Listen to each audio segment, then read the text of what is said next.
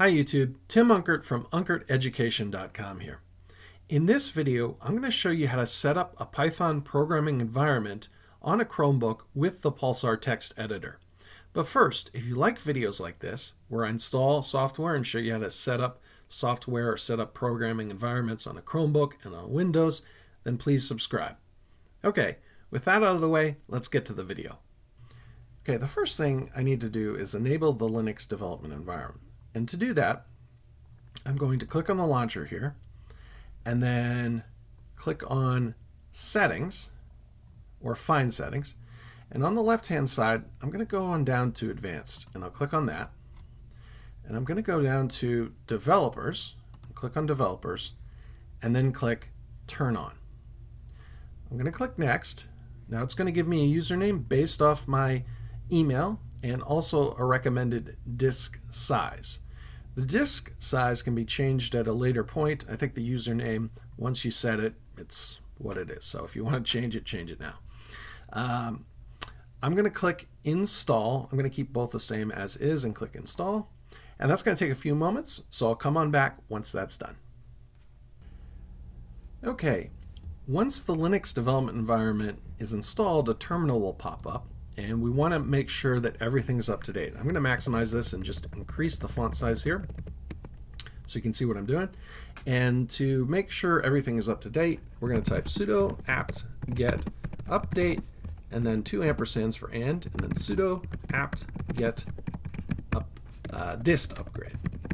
Dist upgrade and do a -y flag here and hit enter. Okay, and that's going to take a few moments to run on through, so I'll come on back once that's done. Once the Linux development environment is enabled, we can go ahead and install the Pulsar editor. So what I'm going to do is minimize this terminal here, and I'm going to open up a new browser window. And I'm going to search for Pulsar text editor. Okay, I'll hit enter, and let me maximize this, and we'll get this site pulsar-edit.dev. I'm going to click on that, and I'm going to click download. Now, I'm going to make a note here that I am using an AMD/Intel-based Chromebook. I don't have an ARM-based Chromebook, so the technique for the ARM-based Chromebook may be slightly different.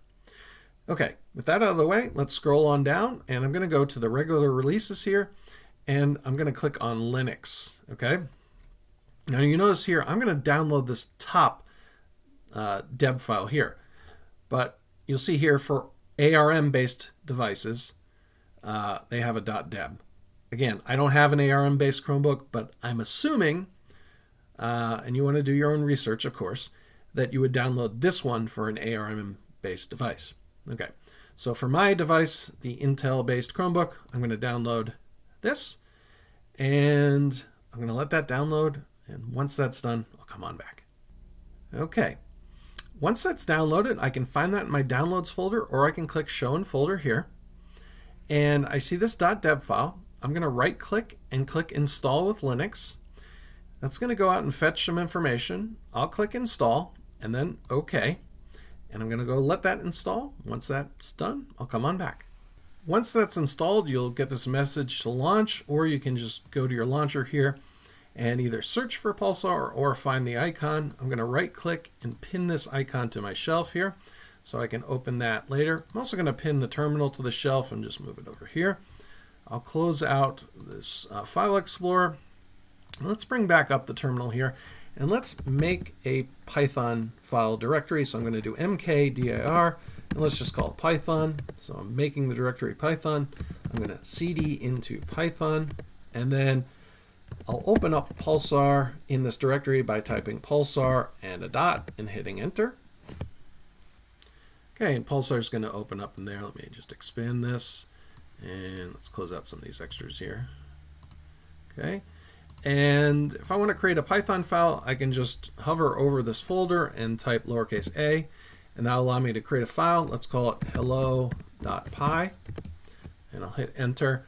Now, Pulsar out of the box will have syntax highlighting for Python, but let's test out our program. So I'm just going to make this larger, and I'm going to type print, and let's do hello, my name is Tim.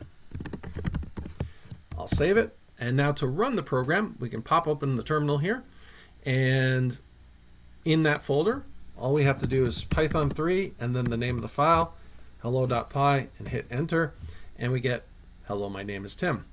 So now you can program on your Chromebook using the Pulsar text editor in Python. If you like this video, please give it a like and subscribe to the channel. Thank you.